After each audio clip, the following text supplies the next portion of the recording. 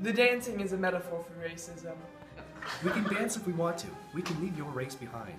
Because your race don't dance, and if they don't dance, well, they're no race of mine. Young boy doesn't understand racism, so what's changed? Institutionalized racism sucks, but apparently teen angst takes precedence. Kid hates his dad for being a racist. He gets so mad, he also becomes racist. Young white male living in the South African apartheid discovers he's been racist the whole time. When white teenager tries to educate black elder, you know there's a problem with this world. Apparently a young boy couldn't read or see anything racially discriminatory until he hit puberty.